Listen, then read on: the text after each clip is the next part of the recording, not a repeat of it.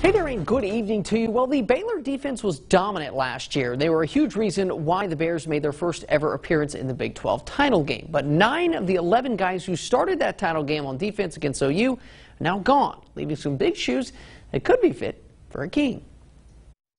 Just hearing, the plan they had for us, how they was bringing in a new defensive scheme, I felt like it fit me.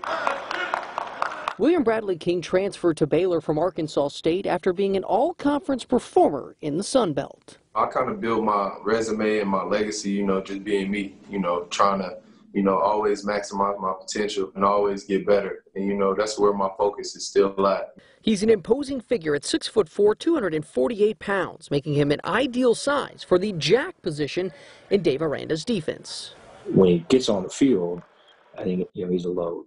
And so we're going to influence a slide in protection, I feel, just because of his ability to win one-on-ones. Collectively, our defense is working to try to maximize him. After seeing 35.5 sacks graduate last year, the Bears need a disruptor off the edge, and they think 99 can bring that havoc against those opposing offenses. Yeah, he's an elite pass rusher, what he first is, so we're going to get him in those situations where he can do that. He's athletic. Football is important to him. He's been impressive in the way he's handled everything. One of Bradley King's reasons for choosing Baylor was Coach Dave Aranda and his ability to take players with similar body types and make them into big-time college stars. I'm more like the defensive ends that they had. Arden Keith played, Kayvon, Chason, those guys. It really intrigued me, how those guys show their versatility.